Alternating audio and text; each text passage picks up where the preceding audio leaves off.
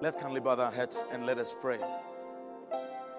Father in heaven, we bless your name this moment. The Bible says, where two or more are gathered in your name, you are in their midst. We are more than two. We are more than three. With the eye of faith, we see you in this auditorium and across the world as audience are watching via the internet. Please, let this evening be unique. Speak to us at the point of our needs. Take me out of flesh and put me in the spirit. Please, not I, but Christ. Be honored, loved, and exalted. Not I, but Christ. Be seen, be known, and be heard. Not I, but Christ. In every look and action, not I, but Christ. In every thought and word, in Jesus' name, amen. Please be seated.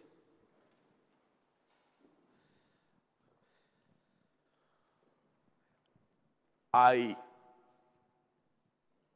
changed the caption just a few minutes to the session. So if there is any change in the already dispatched flyer, our subject today, the part 2 of yesterday's session is, yesterday we dealt with faulty family foundations. Whom shall I marry? The part 2 ought to give us a solution. So I title it Fixing Flawed Family Foundation. Subheading, Traits of the Right Spouse.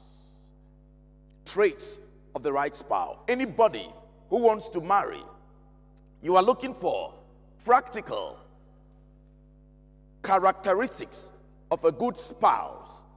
We are about to have a long night today. As I always do, it was Jesus himself who said, if you continue in my words, then you are my disciples indeed, and you shall know the truth, and the truth shall set you free. If the Son sets you free, you will be free indeed. You can say an amen out there. That's a weak one. You can say a hearty amen out there. I make to you 4 promises. Promise number 1 is the Bible is going to be the bedrock of our study. The reason is the Bible means what it says and says just what it means. Promise number 2, you are going to be enlightened irrespective of who you are. Promise number 3, you are going to be challenged to make the most important decision of your life. And promise number 4, your life and mine, our lives will never be the same. I want to give a brief announcement. This coming Saturday, we are going to have baptism. And any individual, men, women, boys, and girls, as we study, we come to a certain conclusion and realization there is a deficiency of spiritual health and intentionality. So God will be calling out on individuals, including on Saturday morning, for them to give their lives to be baptized and recommit to the Lord.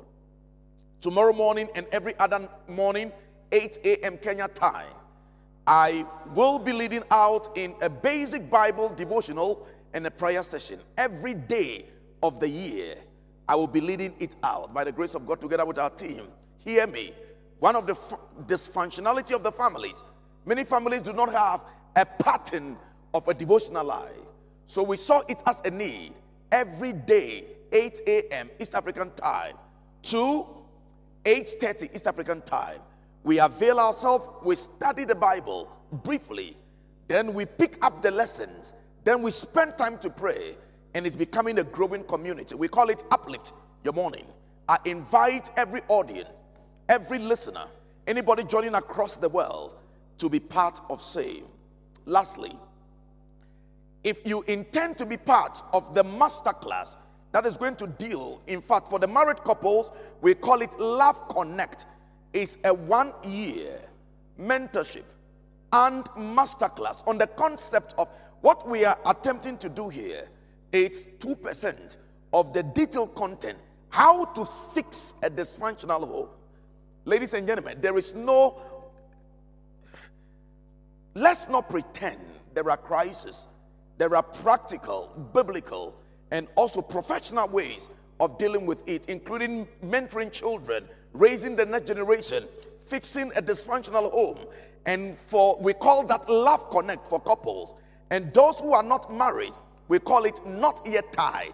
Your knot is not yet tied. You are not yet hooked up and married. And we will be willing.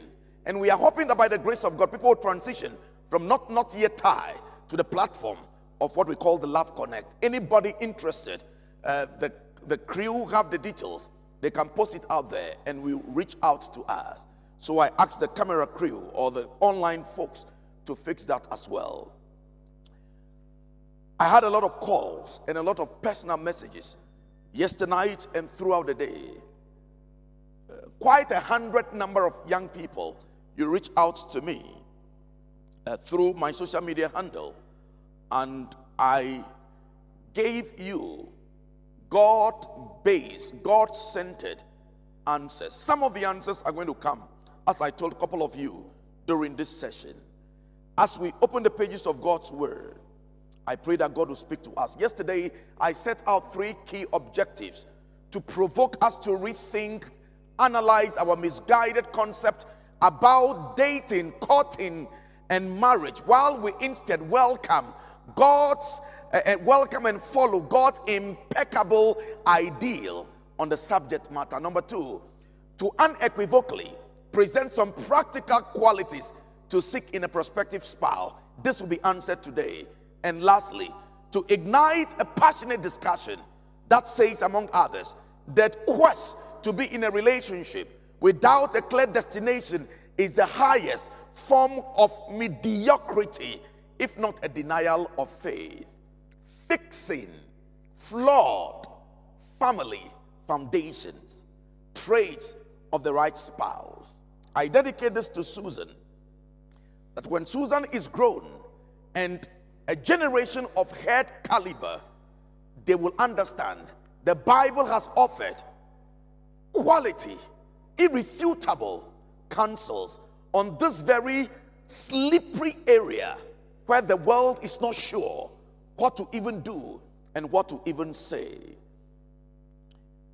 May I begin by saying, the Bible says, he who finds a wife finds a good thing and obtain favor from the Lord.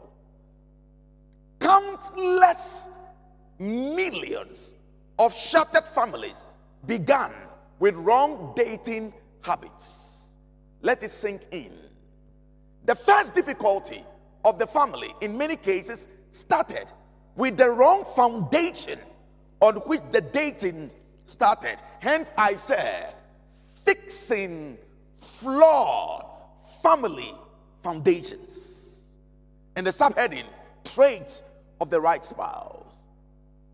So while family have started with shattered families, started on wrong dating habits, many arguably, ladies and gentlemen, do not understand the purpose of dating and courtship, and I dare say marriage. But yesterday we gave a framework for saying, the question must be asked, what is it? And are there right and wrong people to date? Absolutely yes. How can you know the difference? This is why we are here today.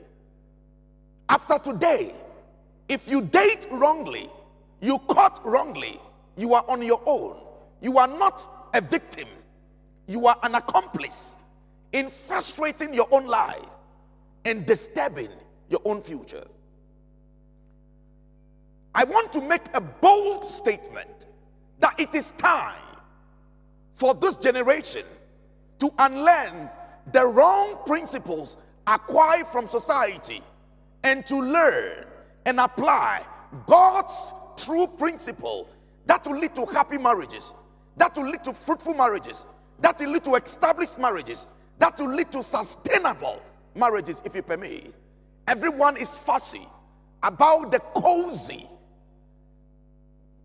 the mundane, yet the excessively obnoxious marriage or wedding bliss.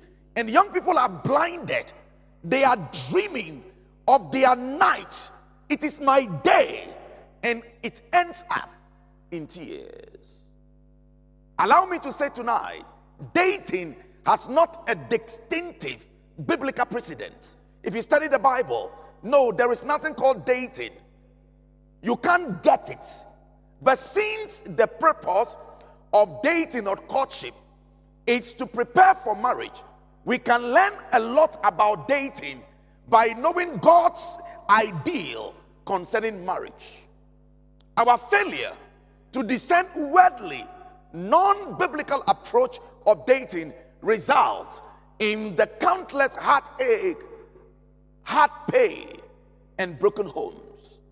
There is the need to reteach young people a new way to date, emphasizing biblical principles concerning marriage. It is interesting to state that our dating system as we have it today does not biblically prepare young people and women for marriage. The modern dating system does not train young people to form relationship.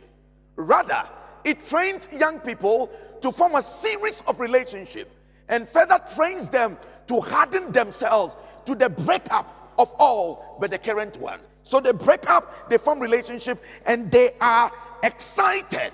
I've dumped him, I've dumped her. And it is a module that is being run today.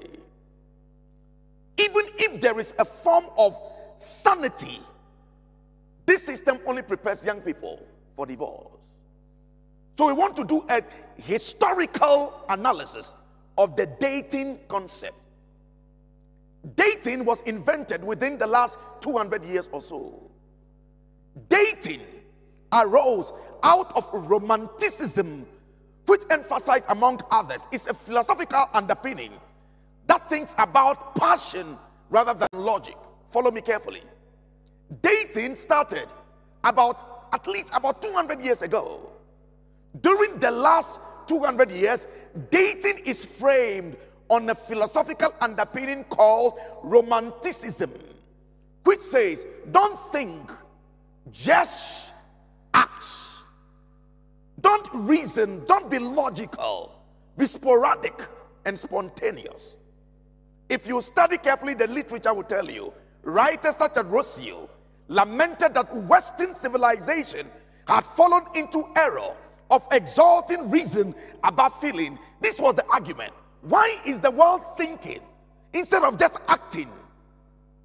So based on this, there was a proposal that making decisions must be based on emotions rather than intellect.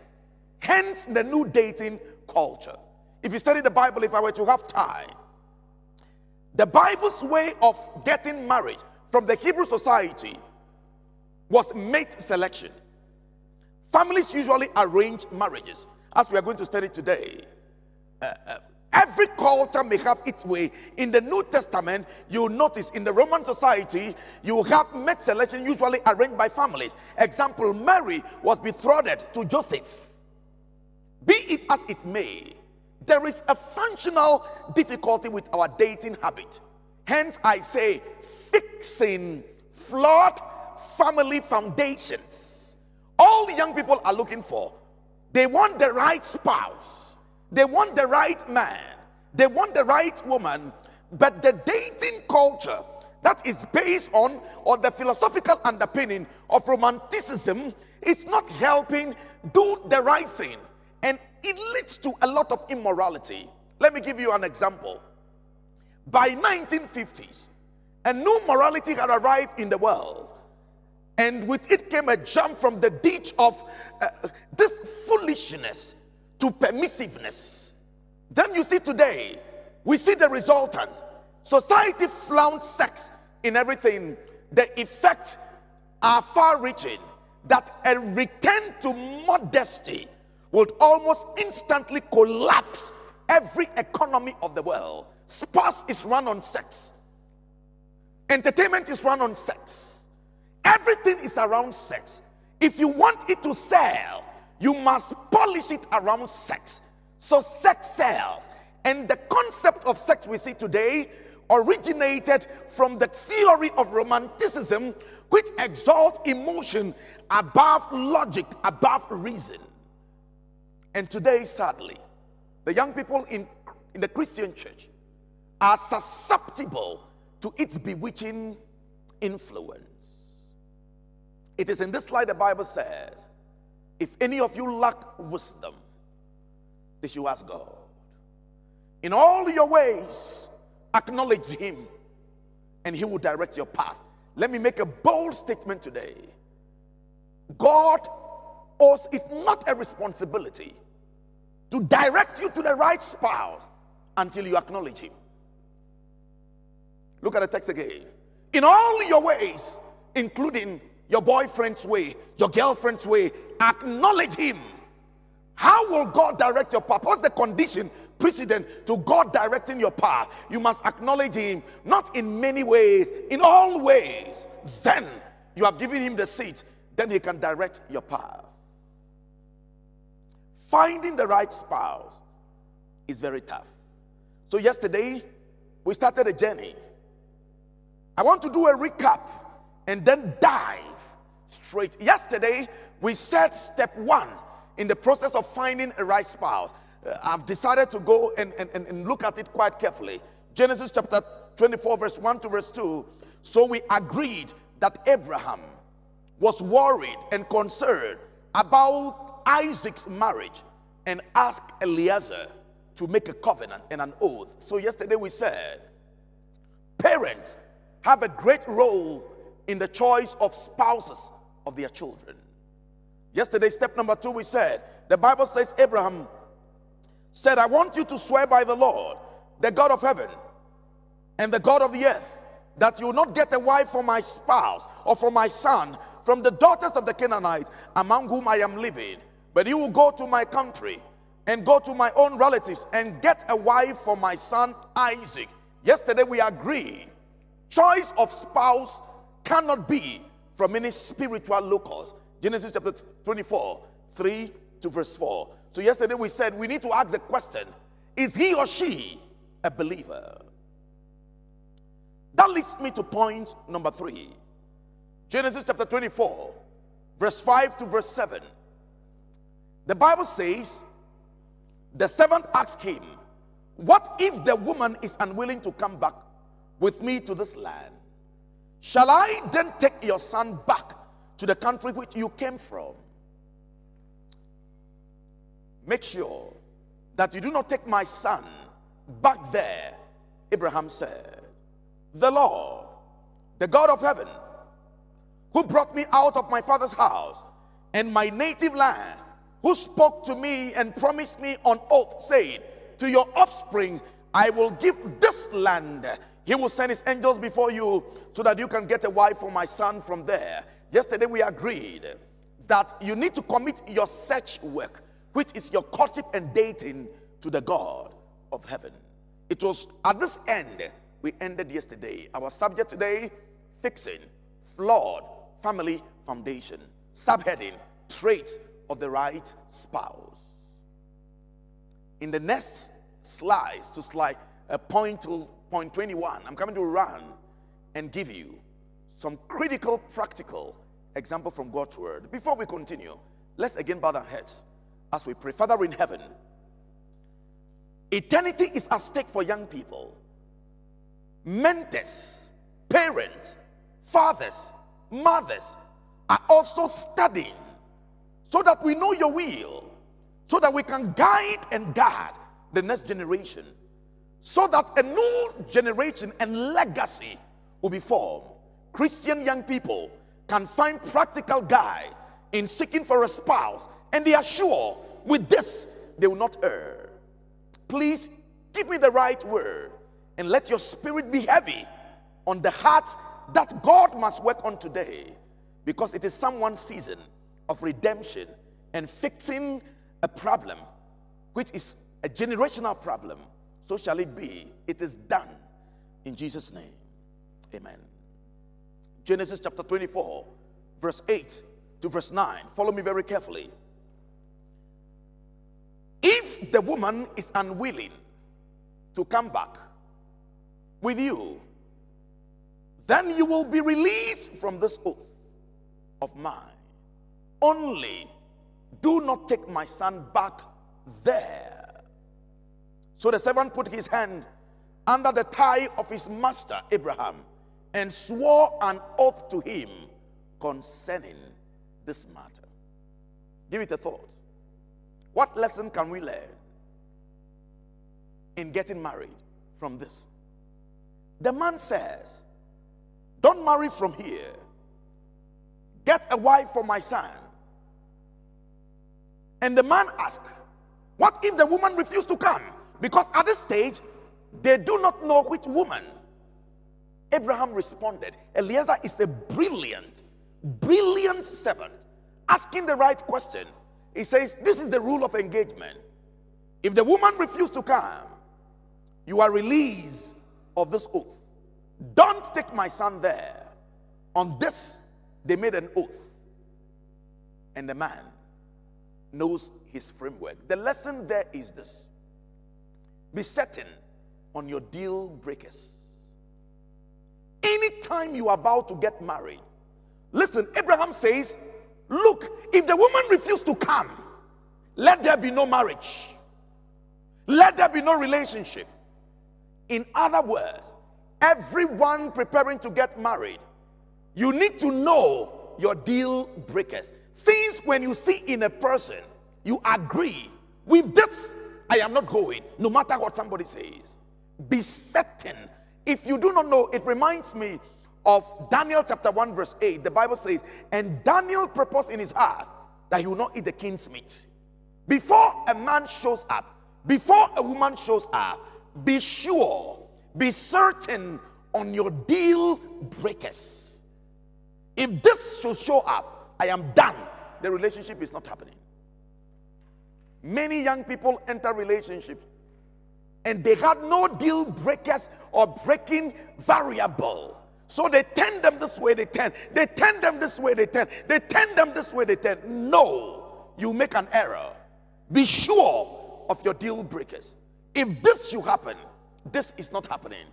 Abraham said, if the woman is not willing to go, you are released from this oath of mine. Lesson number 4 in fixing flawed family foundation: have or be certain on your deal breakers. Insight number 5. Look at verse 10. So watch verse 1 through to verse 9. They know the deal breakers. They knew the area the woman must come from or where the woman will not come from. They committed the whole set to the God of heaven. Abraham was playing an active role as a parent. These were all preparations before you start looking for a boyfriend or a girlfriend. But in the part 3, fixing flawed family foundation. Now from this part, after doing all the prayers and all this framework, this is where the problem begins. Then the servant took 10 of his master's camels and left, taking with him all kinds of good things from his master. He set out from Aram Naharaim and made his way to the town of Nahor. What is in this text for married couples or would-be married couples? Ladies and gentlemen, after you have prayed, after you know the framework you want to operate, after you know your deal breakers, after you've committed your relationship issues to the God of heaven, this is what you need to know. Make a move. Somebody say, make a move. First, let me hear the young men and the old men and the married men and the unmarried men shout and say, make a move. No, that's a weak one. Come on, those online, just type, make a move. I repeat, scream and say, make a move. Yes, I like the bars or the bass coming from the man. Some men can't even propose to our daughters. Their mouth is dead or are dead. Only 3 things happen when you propose to a woman.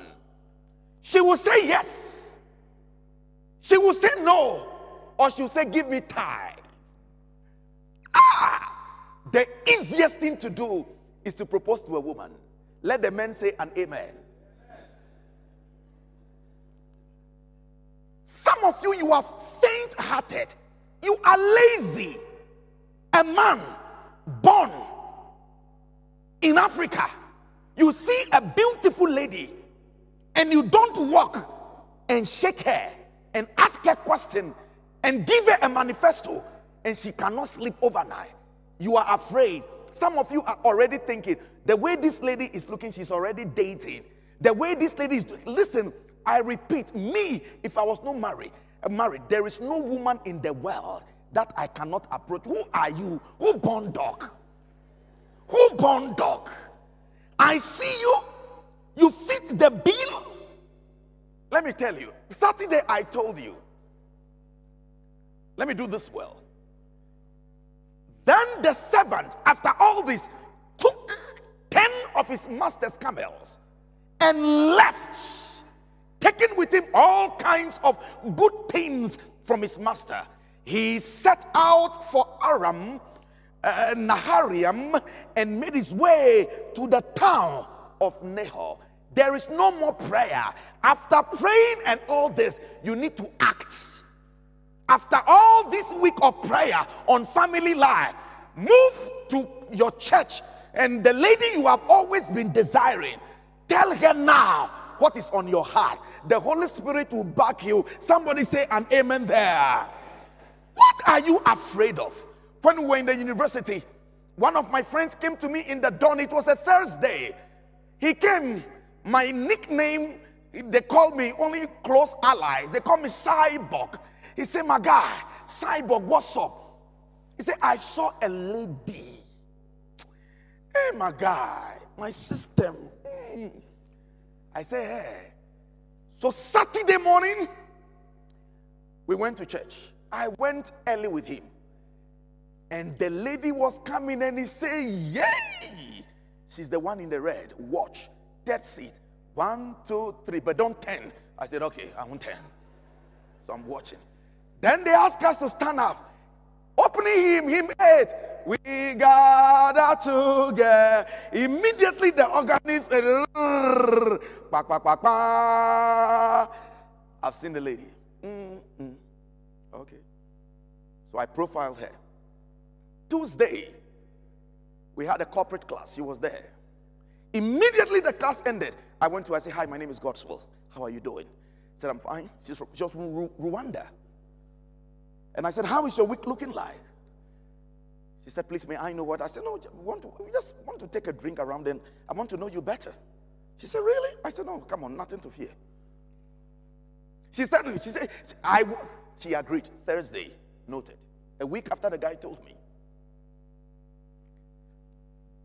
I told my guy, you are eating on me. Don't think about the money.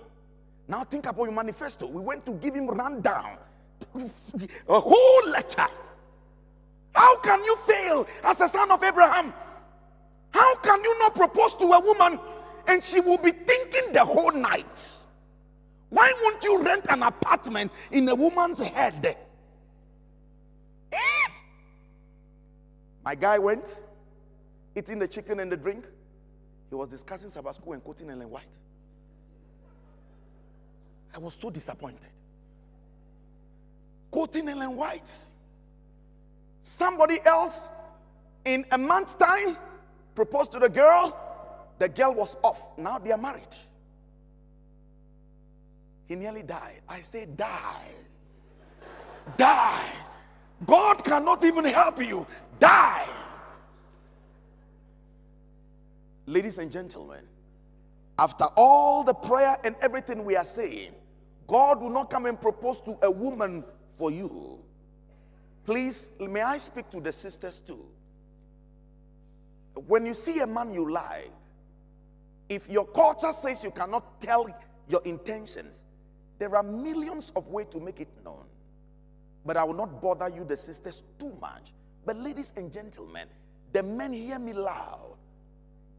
Don't assume. Don't assume. It's not every lady that is driving a car and nice and so saucy and beautiful that is dating. You are childish if you think that way. Be bold and tell your mind. Budget for it. 3 things. Yes, no, or the third one is what? I'm thinking about it. We have gone to places. We took it as a contract. People said no for 6 months. We were developing framework. Finally, Goliath came down. What are you afraid of as a man? The Bible says, one way you may lose your would-be spouse. God might have destined you. She is meant for you. He is meant for you. But your laziness can cause a whole generation from benefiting. How weak-hearted can you be that you're afraid a woman will reject me? And to the ladies, listen to me. When a man proposes to you, it doesn't mean that he's immoral. Please, some of you, when they propose to you, then you go and tell this person, you tell that person. It's all over the place. What childish behavior is that? Come on. But men, budget for it. They can do all they can. We'll pull them down. Budget for it. Make a move. He set out for Aram, Nahiram. After prayer, make your intentions known. If that is clear, somebody say an amen out there. Point number 6. Look at it, verse number 11 to verse 12. He had the camels kneel down near the well outside the town. It was towards evening, the time the women go out to draw water. This is a whole inspiration on how to propose, how to win a bid. Look at it. When did he get to the town? According to the text. When did he get to the town? It was when? Towards evening. And what time was that? Come on, what time was that? The time women go out to do what? To draw water. When I say make a move, it doesn't mean you make move anyhow. We went to a friend's funeral. And we went there on this weekend. And my friend went to propose to a lady whose funeral, the mother is dead. We went for the funeral. You went to propose to her. How can you propose to a woman during a funeral? The mother's funeral. And the lady came, Godswill, I am so broken. I said, what is it? How can? He told me he was coming. I am the commander-in-chief. You go behind me. The street is something. You need coaching. Funeral. You went to propose. They bounce him. I say, you deserve it.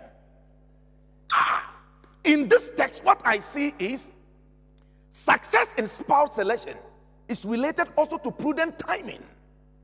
So you need to check. You must be sensitive to the nuances. Don't propose to a woman after exams. The exam might have dealt with her, so she can bounce you. So don't propose after exams. You need to check the mood of the woman or the man, whatever it is. It's a principle. Is she in a good mood? Is it a good time? Is it a good season? You need to check all your contours. You may have a good case, but you may lose your case. Why? Eliezer arrived towards evening. Who was he looking for? He was looking for women. That was his sample group or target group. So he went in the evening. It was time where women go to fetch water so that he can get a huge sample to select from. Be wise. Some of you, the ladies, don't keep staying in your church for life. Sometimes leave New Life. Go to Lavington. Go to somewhere else. Travel around. It's not only based in your village church. No way. It's not only in Kenya. Your husband may came from. I'm from Ghana. I got married to a woman in where? Sierra Leone. But you also need to know the timing. It was the timing. Point number 7. Our subject is fixing flawed family foundation. Point number 7. Look at verse 12. Then he prayed, O Lord God of my master Abraham, give me success today and show kindness to my master Abraham. Point number 7 is the success or the such success demands a life of prayer. There should be constant prayer. So the man prayed before he left, got to the well. At the time women were fetching water, before he shot his, or he would shoot his shot, he prayed, dear God, grant me success today. Choosing a wife is a spiritual activity. Choosing a husband is a spiritual activity. Don't take it lightly. Look at point number 8. See, I am standing beside the spring. He's speaking to God. And the daughters of the townspeople are coming out to draw water. He was using his brain at the right place at the right time.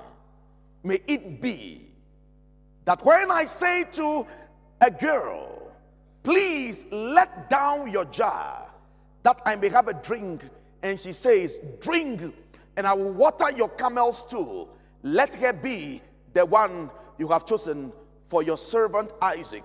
By this I will know that you have sworn or shown kindness, I should say, to my master. What is the principle there? In searching for a spouse, because you cannot be certainly sure, it is not out of place to ask God for a sign. Ask God for a sign. Do it from a genuine heart. Do it from a sincere heart. Do it with all honesty. Ask God for a sign. Now, for the remainder of this session, we are going to look out for things to look out for in a prospective spouse. So I've divided it into 3 parts. We dealt with that contour. So before the journey, now before you will make the request or make the proposal, there are things we also needed to put in place. Remember, we started from 5, which says you need to make a move. Make a move. Then we say number 6, don't just make a move. In making a move, you need to know the right timing. After you set out in the right timing, before you make your intentions known to a woman or a man, please tell the Lord, take charge. And number 8 or number 9, you may ask, number 8, you may ask God for a sign. That leads me to point number 9. Step 9 in selecting the right spouse. Look at verse 15. Before he got finished praying, God is a prayer answering God. Before he had finished praying, heaven is interested in who you marry. God is not too far from answering speedily, immediately, instantly. It is possible. Before he had finished praying, Rebecca came out with her jar on her shoulder. She was the daughter of Bethuel, son of Milcah, who was the wife of Abraham's brother Nahor. The girl was very beautiful, a virgin. No man had ever lain with her. She went down to the spring, filled her jar, and came up again. Ladies and gentlemen, look at the text again. Before he had finished praying, Rebecca came out. If I was a certain preacher, I would say, may your will-be spouse come out during this season. Wherever he is, may God connect your path. Wherever she is, may God connect your path. We pray in the name of Jesus that this season somebody may locate, may see their Rebecca or their Reuben in Jesus' name.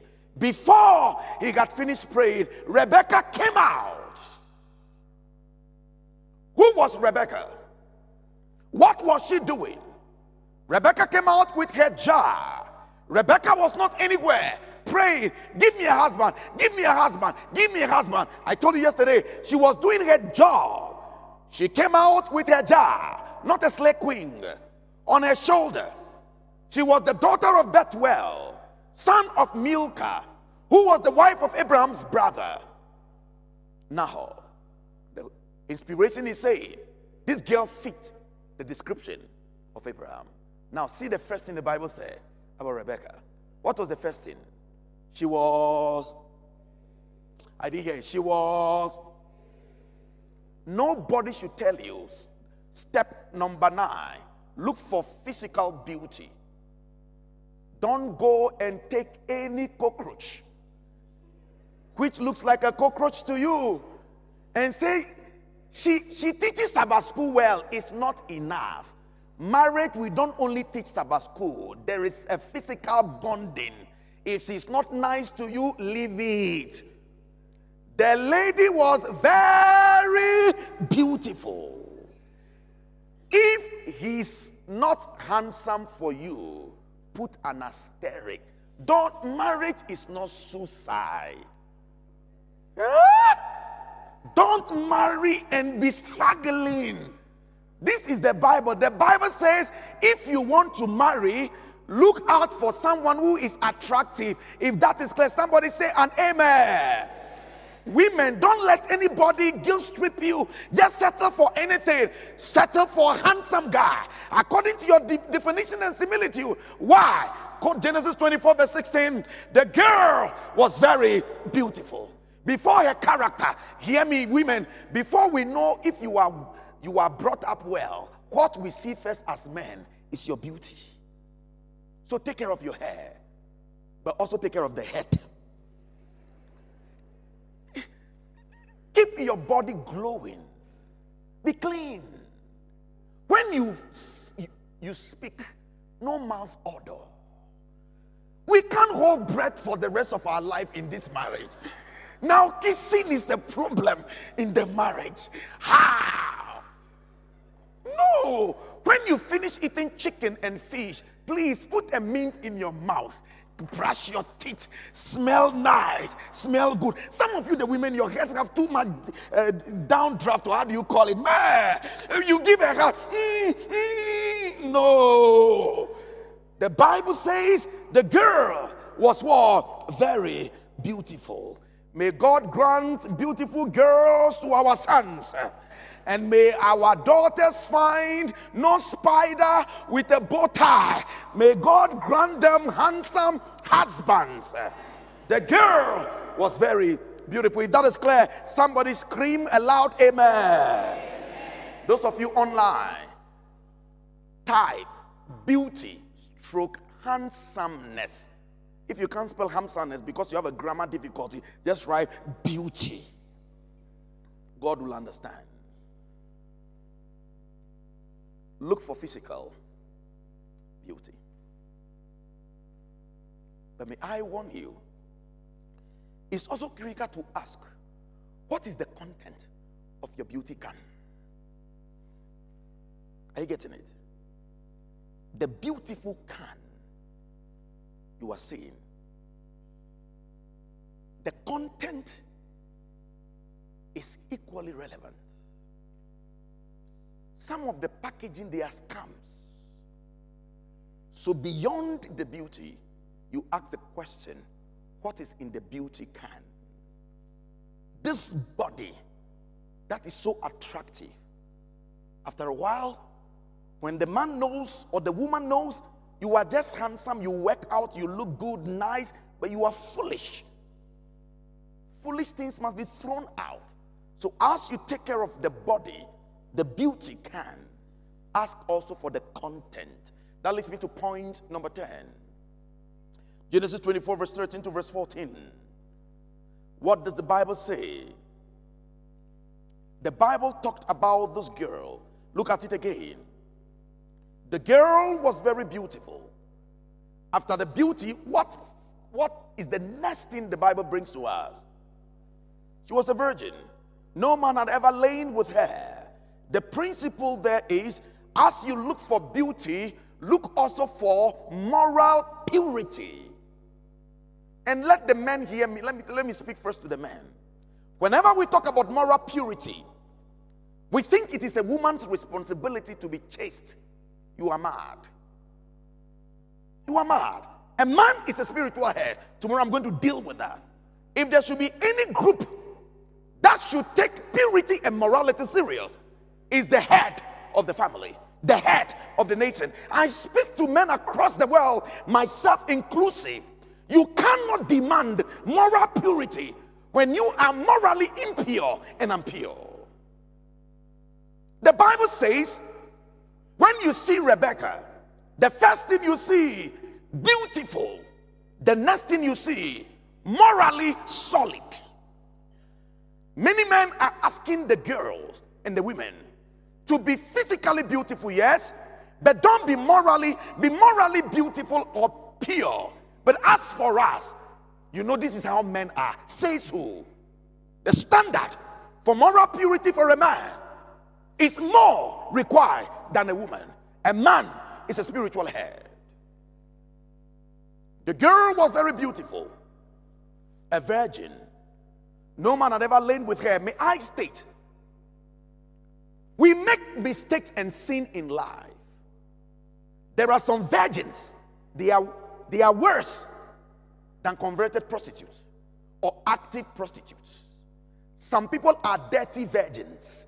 They've not had penetrative sex, but they masturbate to death. It's constant. You are impure, and it's a matter of time. Masturbating can give you stroke. It can lead you not to enjoy your sexual life when you get married.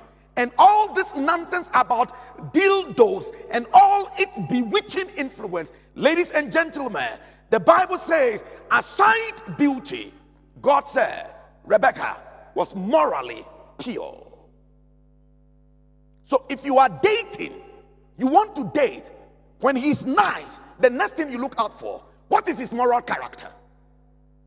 Please don't take it for granted. The girls, hear me. Whatever a man would do during your dating time, he's going to do 10 times when you are married. So when it's morally impure, 20%, expect 200% of moral impurity when you marry him. Demand it. Demand it. And let me state it again. Any man who sleeps with a woman before he marries her, in his mind, another man can sleep with that woman. The man will not tell you. It's the brother's code. So, you are dating and he's sleeping with you. Guess what? He will never trust you when he's not around. He will not just say it, but in his mind, you are not correct. And to the men, the women don't trust us either. This is the reason why they have insecurity issues.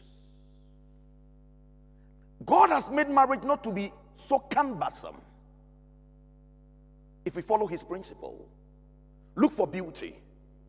But after looking for beauty, look for what? Moral purity. Please, moral purity includes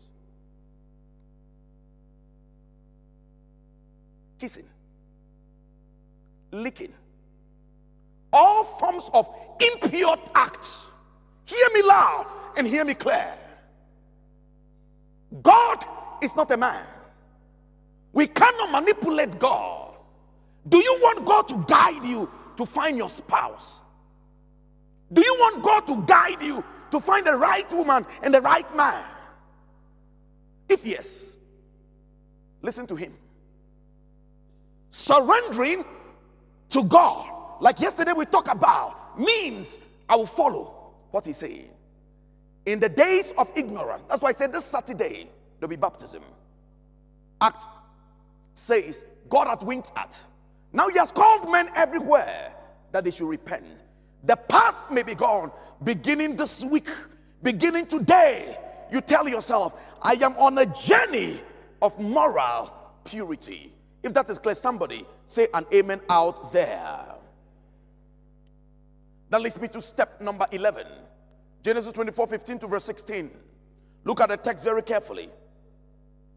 The girl was very beautiful. The first trait, beauty, physical attraction. 2, a virgin, moral compass. No man had ever lain with her. 3, she went down to the spring, filled her jar, and came up again. So see what God is saying. If you want to marry, look for physical beauty. God says you need it. Number 2, look for moral compass. You need it. The next thing you need is work ethics. Look for diligence in work. Another way to say it is work ethics. If you are in school and the young man will always come to class to copy people's work, don't marry him. You'll be a thief, very lazy. These days, the men, they don't want to work. Go to the universities. The first class students, women, men are falling down, down, down, down, down. You cannot be lazy as a man. Everybody who believes the Sabbath, 6 days you shall work and do all your labor. The 7th day is the Sabbath of the Lord. Anybody who believes in the Sabbath must be productive. Sunday, Monday, Tuesday, Wednesday, Thursday, Friday. Work hard. You cannot enjoy the Sabbath if you are lazy. Lazy on WhatsApp, lazy on TikTok, lazy on X, lazy on Facebook. Please, work. Work. Work. Don't be lazy. Any woman who marries a lazy man, you do it to your peril. And don't let any man dim your lights. A man is lazy. He is not working. He's not progressing. And he's demanding the woman must come to my level. He is not your type. Guys, let's elevate the journey. Look, it may take time for we to get money, but one thing should be clear. Let a woman declare he's not a lazy man. That is enough. And some women are very lazy.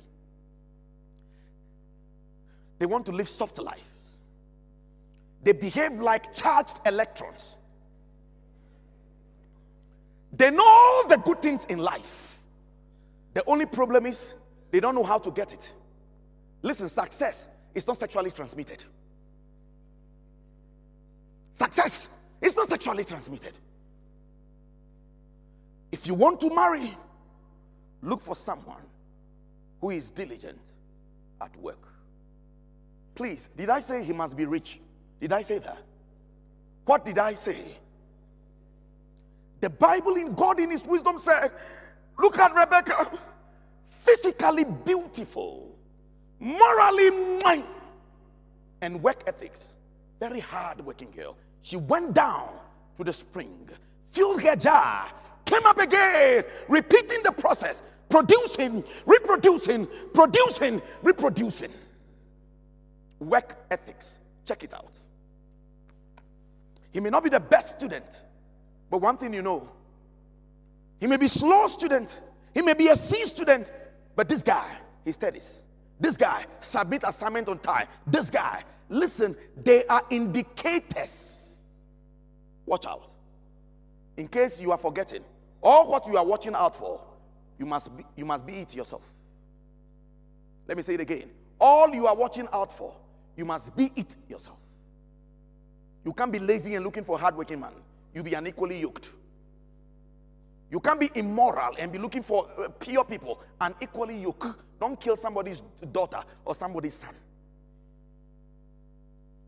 Our subject today, fixing flawed family foundations. Subheading, traits of the right spouse. Step number 12, watch it carefully, verse 17. The servant hurried to meet her and said, please, give me how much water? Come talk to me. Give me how much water?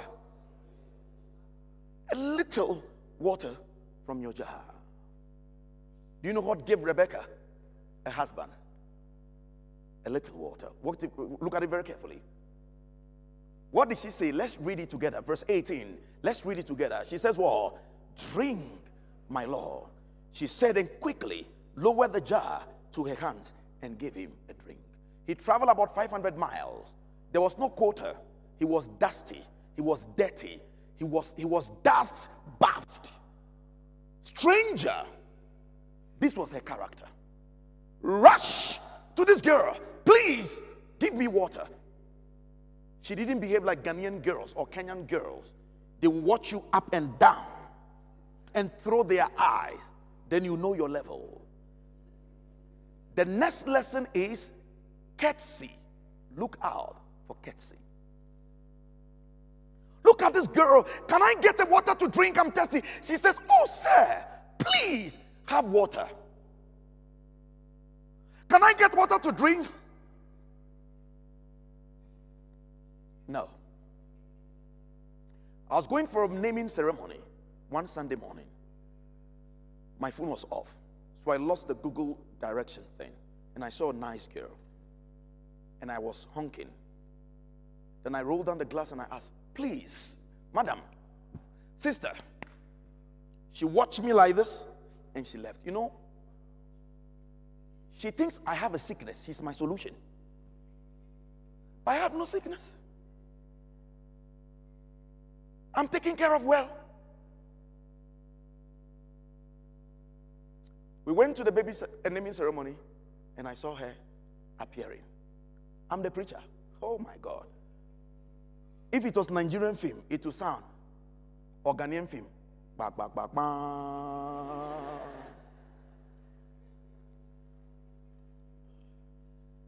Then I asked the couple, who is she? They said, oh, the man said, it's my brother's girlfriend. Good. I call him. Don't marry her. It didn't work. She was rude. She was disrespectful. She was the epitome of disrespect. Hear me. They asked Rebecca a little water. You know what may give you your destined husband? A little courtesy, a little good morning, a little sir, a little please, a little patience, a little carefulness. You do not know who you are in a public vehicle with. You do not know who you are in that meeting with. You just do not know. Please, ladies and gentlemen, a woman cannot fall.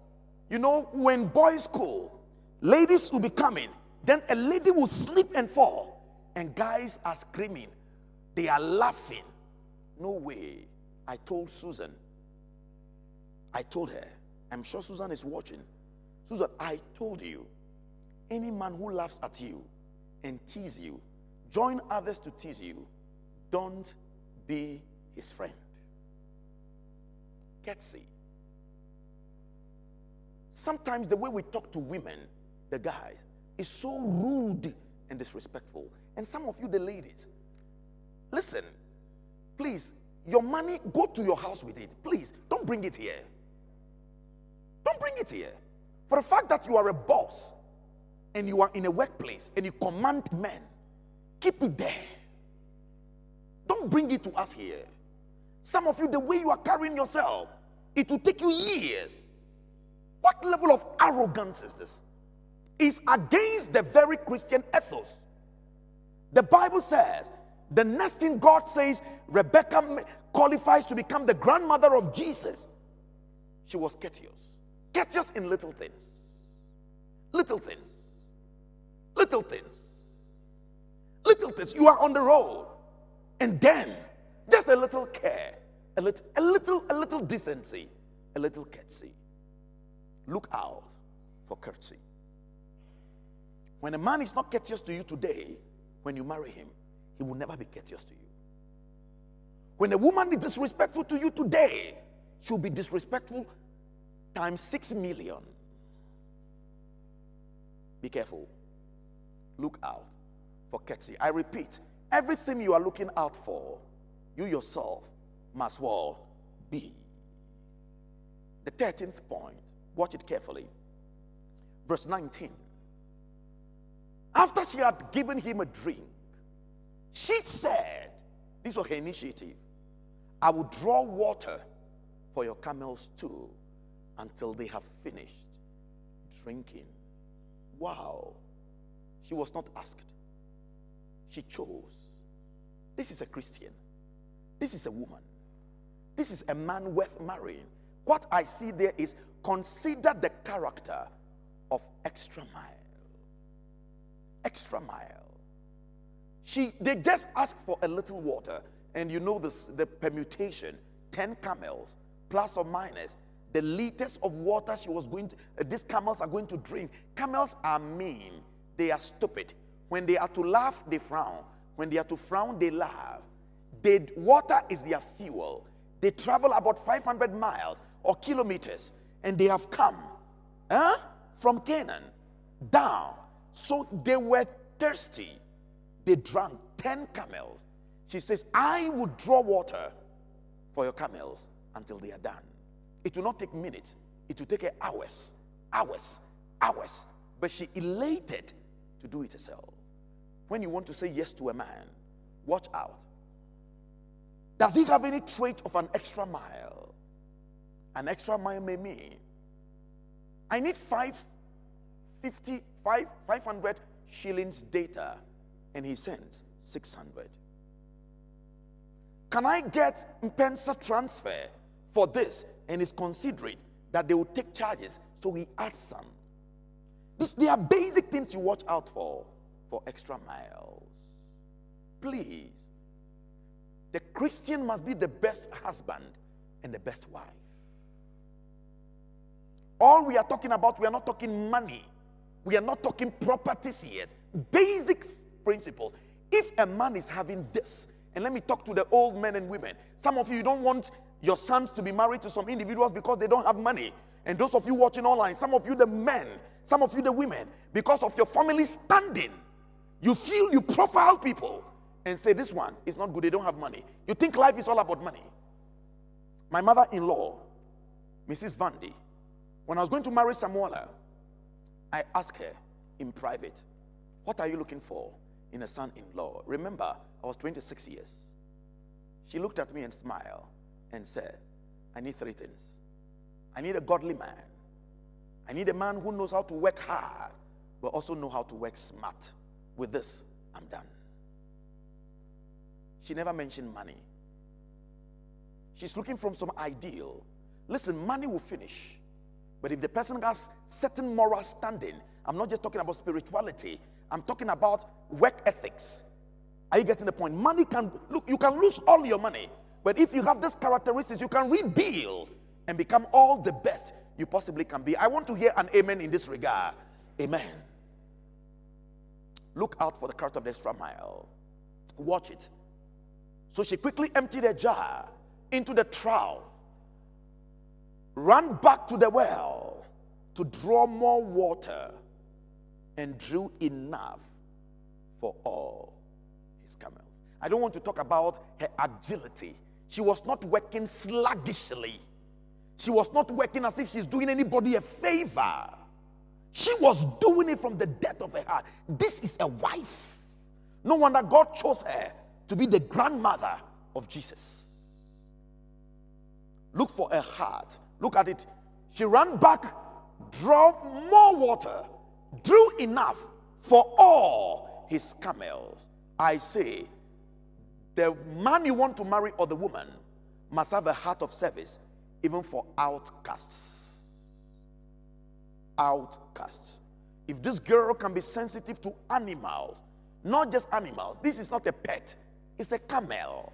A camel, they smell, they are weird, their teeth are brown. Camels are not, take a camel to mean a car type, traveling on the road, all the dust will be in its belly. No! But this girl was thinking of a camel. If a girl can think of a camel, she can think of the mother-in-law. If a boy can think of a camel, a man can think of a camel, he will think about the father-in-law. Please, the old men and women, when your daughters are making choices, watch out. Watch out for what inspiration has stated. These are indicators. Lesson number 15. Without saying a word, the man watched her closely to learn whether or not the Lord had made his journey successful. This is a critical point. Hear me. When you now find the dream man, and you now see that dream lady, You now feel he's the one, she's the one. What is your attitude when you are getting it right? Closely analyze development. Do it in silence. Some of you, we check your status. We just know who are your boyfriends. You are all over the place. Hey, keep quiet. Don't post on social media. What do you do without saying a word? I should have highlighted that. Without saying a word, the man watched closely.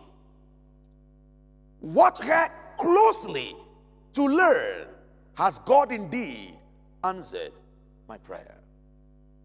So when he's doing all the right things, my boo, listen, then the relationship 10 beans.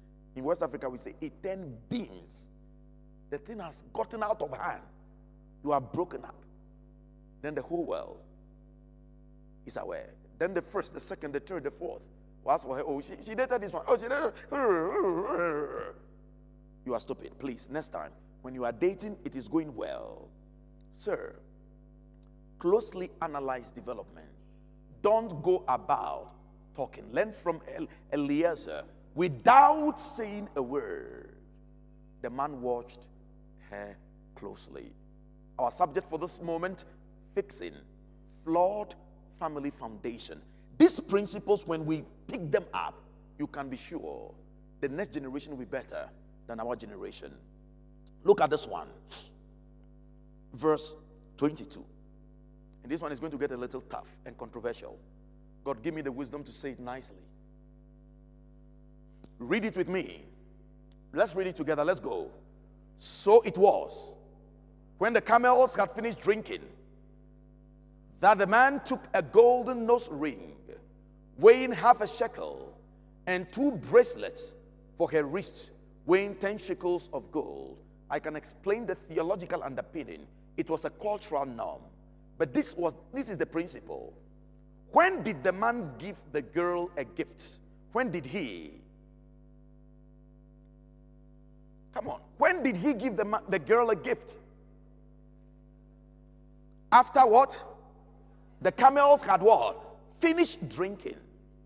The man took a golden nose ring, weighing half a shekel, and 2 bracelets for her wrist, weighing 10 shekels of gold. The principle I learned there is scout for an attitude of gratitude and generosity. Don't marry any man that is close-fisted. They don't give. They don't give. Some women, they only receive. Give me, give me, give me. Some girls are dating guys, they have never given gifts. You will just know them. They only know how to receive. The Bible says it's more blessed to give than to receive. Some men, they will never give shamelessly. A full-grown man, always receiving from your girlfriend. Don't you have shame? It's not just giving. Look at it. I used 2 words. I said, the Bible says, so it was when the camels had finished drinking. And this is an act of gratitude. He was saying, what? In 2024, in Nairobi, in Africa, in the world today, a girl can do this? Please, please, this is a token.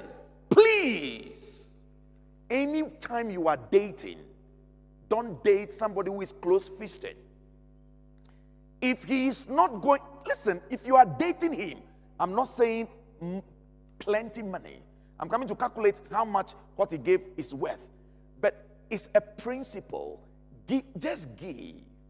Me, when I was dating Samuela, she came to Ghana 2009 or 2008. I noticed my then girlfriend was not having a laptop. Her friends were all over the place. But she was quite content with life. So I watched her when she was leaving. I was 24. I bought a brand new laptop. She didn't ask. I bought her pen drives, things necessary for her to make her university work easier. so that no minister, the ministers were competing with me. They were big guys with deep pockets. The guys I'm just preaching, the guys have too much cash. I took her for shopping. She left Ghana with one thing in mind. This guy is a good guy. You are too close-fisted. Give. Sir, give. Ooh. It's a shame. Give. It must not be plenty, but give. When you are coming back from somewhere, just give. No, you only receive. No. Listen. What did he give? Took a golden nose ring. Let me go back. The man took a golden nose ring weighing half a shekel. Take note of that. And 2 bracelets for her wrist weighing 10 shekels of gold. This doesn't mean ornamental jewelry is, no, this is a cultural thing.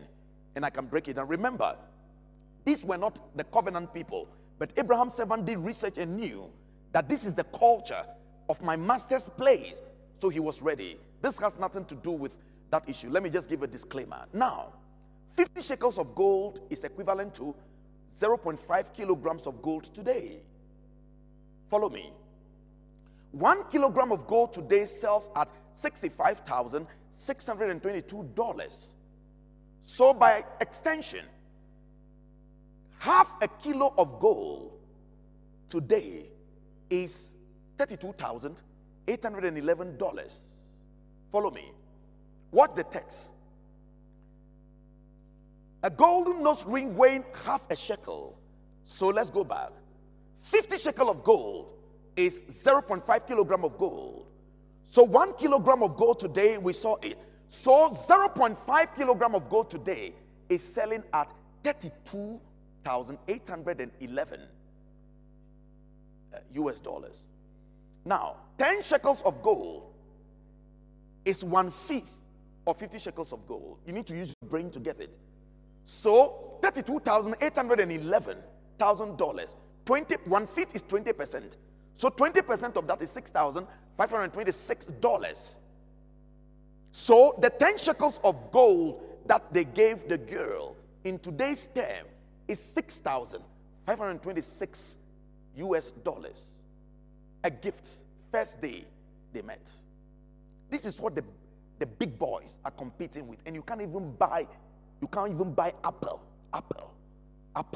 or orange. How can you survive in this market? You can't even buy apple. Why? 1 shekel of gold is 652 kilograms US dollars. So half a shekel of gold is $218.74. So the total gift Eliezer gave Rebecca was $6,526 plus $218, which is $6,744 US dollars. If you are in Kenya, you multiply it by 149, 145, or 150, then you get the shilling equivalent. Ladies and gentlemen, he was not cheap. He came expensive. We may not have this today because if you finish graduate school, you are not working. You can't afford this.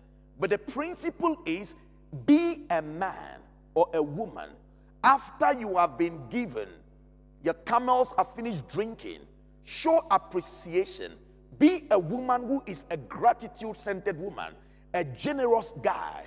Don't just gloss over goodness of others. When somebody is doing something, mention it boldly. Show gratitude. Any ingrate should not become your husband or your wife. I repeat, any woman who would demonstrate ingratitude, don't put an asterisk mark. And the question is, you yourself, are you that? I'm about wrapping it up. Look at verse number 22. Verse number 23, I should say. After all this, the man asked the girl, whose daughter are you? Tell tell me, please, is there room in your father's house for us to lodge? My interest is in the first question.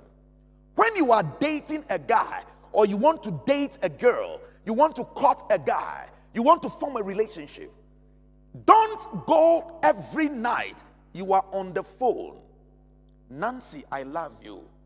James, I am dying for you. Nancy, I can't sleep because of you. James, you will kill me. Nancy, every day. You are not asking relevant question. The man asks, whose daughter are you? The meaning is, ask him or her needful and thoughtful question. Example, which type of women excite you? Please, stop the pretense. Let's be real. Do you like slim girls? Do you like girls with body? You tell me, what made you not married at this time? What broke up your previous relationships? You will be drawing some parallels, but you see, you gloss over it. It's just about, let's go and take chicken, let's do this, let's have some fun. Foolishness. Ask needful question. I'll be in counseling and some ladies will come. How old is your boyfriend? 2 years. She's telling me maybe around. I said, get out. Let me just get out. How can you tell me 2 years? Now you are coming to cry. How old is your boyfriend? Maybe about 2 years. You date a man, you don't know his age. Come on, get out. What were you doing throughout the 2 years? Question, how many siblings is your boyfriend having? You don't know. Are you mad? So what do you talk about? Are we in love? You need to ask. Ask needful question. If you were to be married, how many kids would you like to have and why? At what age will you wish that we get married? Talk about career and finances. What is his philosophy about money? What is his philosophy? Ask question. When we are married, I am telling you, you need to enroll for a master class. I'm damn serious. When we are doing there are some 22 questions, the questionnaire, over about 200 questions. When you finish analyzing it, some of you go and show red card to your boyfriends. This guy is a chaff. This boy, this girl, useless. Ask needful question. Roles in the marriage. When you are married, what are the roles? What am I expecting from a man? What is his framework about a working wife? You need to know. So when dating or about to date, ask relevant question. You need to know the size of the decision you are about to make. I feel like screaming. If we don't do this, we can't fix the flawed family foundations. 2 more to go. She answered him and said, I am the daughter of Bethuel, the son of Milcah, born to Nahor. And she added, we have plenty straw and fodder as well, and room for you to spend the night. She was again thinking about the camels. Then the man bowed down and worshipped the Lord, saying, praise be to the Lord, the God of my master Abraham, who has not abandoned his kindness and faithfulness to my master. As for me, listen to him. The Lord has led me on the journey to the house of my master's relatives. Ladies and gentlemen, the principle in the 18th step is prayer should characterize every progress. The man is progressing and he kept praying. 19, then what happened? The girl ran and told her mother's household about these things. What has happened? They give you $6,500 and all this, you keep it to yourself. Listen, when you are dating somebody or you are look out for his or her confidentiality barometer. There are things she needs not to tell anybody. There are things she must tell the parent. So you now need to ask, who is she talking to? She told the whole family. Listen, I met a man. He was good to me. This was what happened. This was what happened. Here is what she brought. If you are a boyfriend and your girlfriend is not or has not hinted the parent about you, you're on probation. If he can't tell his relatives about you, myself and her, we are studying to see if we could marry each other. Listen, you need to know. Look out for his or her confidentiality barometer. Then the 20th point I want to pull to you today is, now Rebecca had a brother named Laban, and he hurried to the man at the spring. Look out for family interests. Watch out. Is the family interested in you? We went to a place with a friend and we were eating and drinking fufu soup. My friend was eating too much now. He finished and he asked for more. Then I was scanning because I told him, don't go there alone. We need to go so that we'll test the pulse. You know, when you are so madly in love, you don't think, you are stupid. So we are not stupid. We will put our thinking caps on so that we can pick signals for you. The guy was just eating and talking plenty. And the sisters-in-law, they stood at the gate like this and they shook their head and they were doing like this. In Ghana, when they do that, it means, oh, which in-law is this? No shame. See the way he's eating. You've not given money for them to cook. Getsy. And you are eating as if you are the landlord. No. Watch out for family interests. If the mother knows you are dating, do they check up on you once a while? Do they look out for you? You are the lady. Now your boyfriend has told the parents about you. Do they even care about your well-being? Don't take it for granted. Watch out all these. When this was done, they finally got married. Was there any special benefit? Verse 67 of chapter 24. Isaac brought her into the tent of his mother, Sarah. It's a cultural issue again. Don't go and take your wife and take to your mother's room. And he married Rebecca. So she became his wife. And he loved her. And Isaac was comforted after his mother's death. Oh, marriage is not bad, young people. Please, it's possible to love somebody. And guess what? When life hits you hard, they are the ones that are going to be the shield and comfort during life's storms. Isaac loved her. And Isaac was comforted after his mother's death. Sarah's death did not shock Isaac. Why? Rebecca was in his life. I don't want to belabor the point, but allow me to ask some few questions. Ladies, we will analyze this deeper, but we can't do it.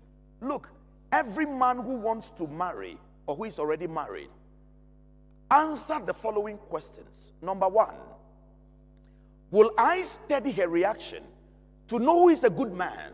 You need to project. Will I study her reaction?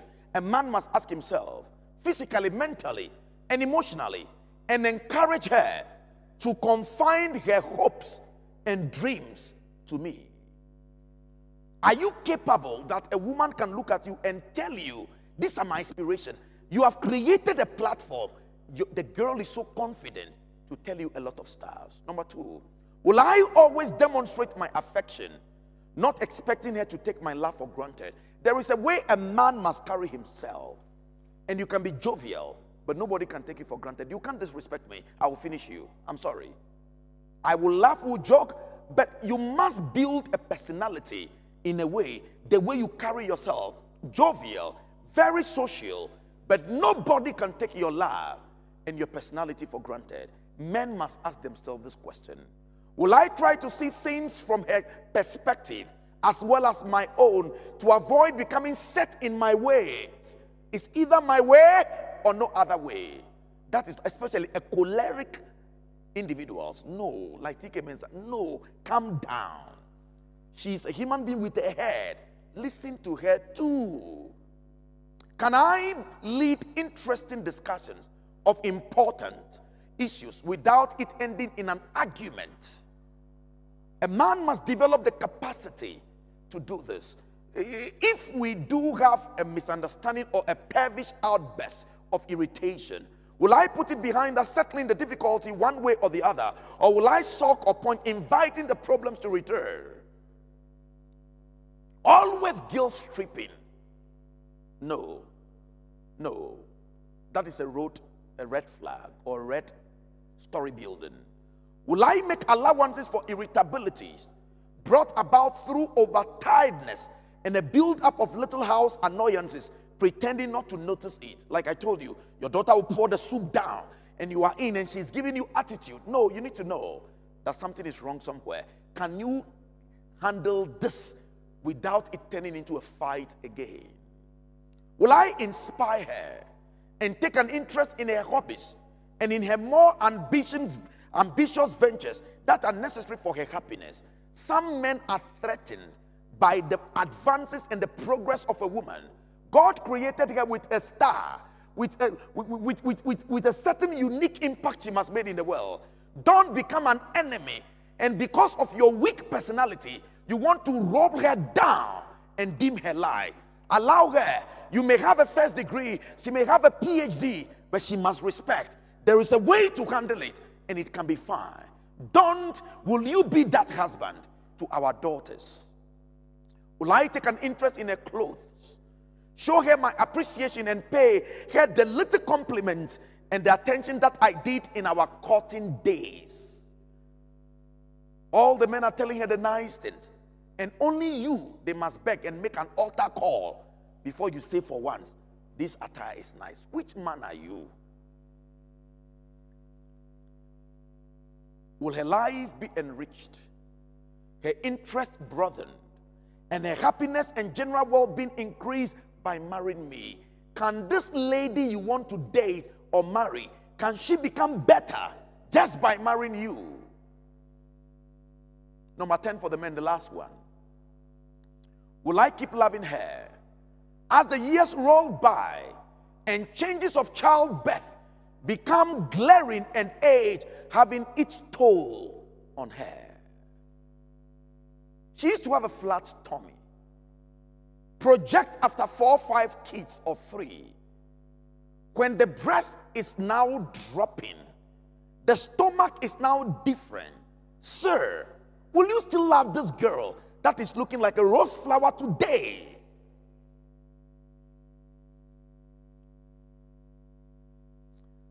Let me ask the women their question and we bring it to a close. To any woman who is here or will be wife, hear and answer the following. Will I help him to achieve a fuller life by constantly endeavoring to broaden our horizon? Don't become a Jezebel because you are a wife. Will you marry this man, make him a better person? Will I use tact and sympathy with his little personal problems and help him understand himself? Your husband has 25% weaknesses, and you have succeeded in making him look like he's the worst man in the world. Nothing good can come out of him. No.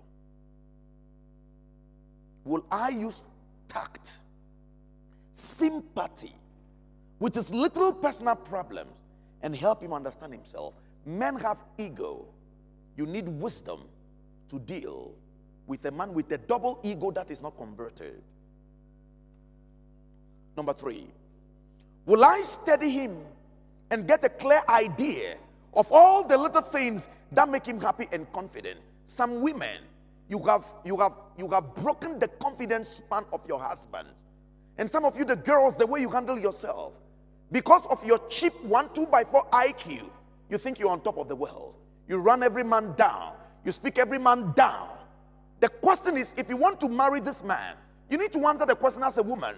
If I marry him, can I study my boyfriend? Can I study my husband and have a full idea who he is, what makes him happy, what makes him confident?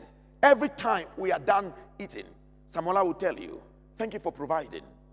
Thank you for paying the school fees. Thank you for doing this. Ladies and gentlemen, ladies, please, every time Now it must be the men that must be bashed. Some of you are just Jezebels. You kill the men and they have no confidence in them. Are you one? Will I share with him my little joys and successes and let him realize how much he contributes to my happiness? All it may take is to be talking to a friend and tell them, look, if not because of my husband, I will not be where I am today. You are telling him indirectly, and he's saying, she appreciates who I am, what I'm contributing. Will I overlook little irritabilities due to overwork and fatigue, pretending not to notice them, making allowances for the strain that the workplace can be and the responsibility of a family life can bring? Sometimes the men come and they are just tired. Those of you who will be getting married, you just be angry. Listen, sometimes you just ignore them. Johnson or Godswill, please, I'm going to take a shower, please. The food is on the table. I've set it up. Just let me know. All right. You don't want to go into any banter, so you are wise. Will I see that he has enough time for relaxation and quiet thought? Sometimes the women, the attention you need is like you are now trying to say you are the God of the man. Everything is not about you. Before you, he was once living. Even the woman who gave birth to you is not asking so much like you. Please, can you give him space? He is also a human being. Sometimes, listen, the men don't want any sex, or they don't want anything. They just want to be there. They want to have a peace of mind. Take away your thing. He wants to sleep and think. He's having difficulty. So can't you notice me? Hey, they will kick you out. Give him some time to be on his own. When my feelings are aroused and out of proportion, you are angry due to misunderstanding, will I always try to better understand him, our mutual relationship, and myself, suspending harsh judgment with thoughtful self-inquiry? Women, use your brains. Sometimes you look at the thing and answer yourself and don't even ask a question. Have I noticed any mannerism in myself that may be irritating to him? There are things you do that get him so angry. They are like his, how do they call them? I've forgotten the technical word. Triggers. You do this and he's like a madman. Will you use your brain and know those triggers? Number 9. Will I let him enjoy women's company without undue suspicion? I covered it. And jealousy. Encouraging him to be sociable and helping him to find natural or to have fun and be at ease. But this is not for every man. So men, you allow them, you have eternal side chicks on your head. So you need to watch out on that one. A caution. After all, I have a daughter. So caution. But listen, sometimes the men just want to be themselves. For the father, he's talking to a young lady. Doesn't mean they have anything in common. Please. Will I allow him have an evening off sometime and not rely on or demand constant companionship? Ghana was playing soccer 2010 before we married. Just 30 days for us to marry, or 3 weeks. Ghana was going to play a game. It was a Wednesday. I love to watch soccer if it's not on the Sabbath. Then Samuela came. We were not married though. Choose between the Ghana match or me. Pastor, I look at my then girlfriend and said, I've chosen Ghana. I can be mean. I've chosen Ghana. From that day, she has learned her lesson.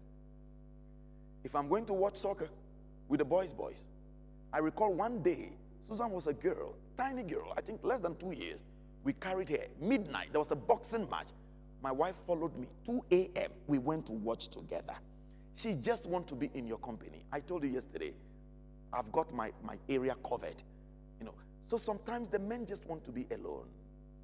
Lastly, women, ask yourself, will I cherish, love, and remain faithful to him in case he gets bowed and physically challenged? if his stomach is now like 8-month pregnancy, and he's all like a round football, will you still love him? This evening, I'm not making an altar call, but I just want to pray a prayer. But I'm tempted to say, somebody should look at this. If you are dating, answer the following. In my current love relationship, we are mostly idle. We are dating and courting without a focus. Looks is only the glue. His or her talent is what is keeping us. His or her financial stability is what is keeping me there. Thick as many as apply. In my current love relationship, I feel depressed. I get angry or jealous. I am there because I am growing old. I am there because people will not take me serious if this relationship also fails. Question 3.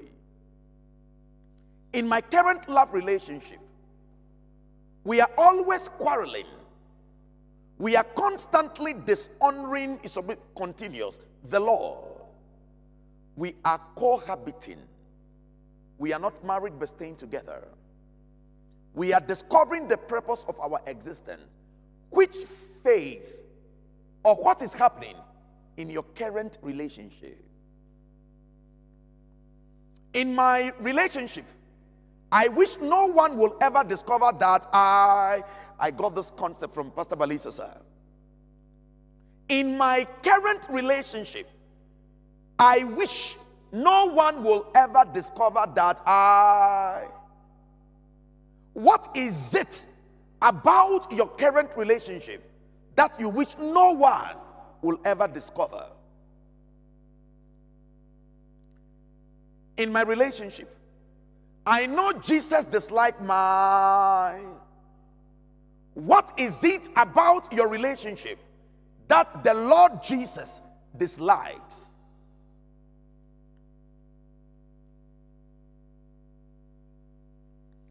If Jesus really wants to change something in my relationship, I would want him to start with, what is the first thing you wish Jesus would change about your marriage or your relationship? And after that first one, what things will follow? Lastly, may God forbid, but if I happen to miss heaven because of my relationship, it will mostly be due to my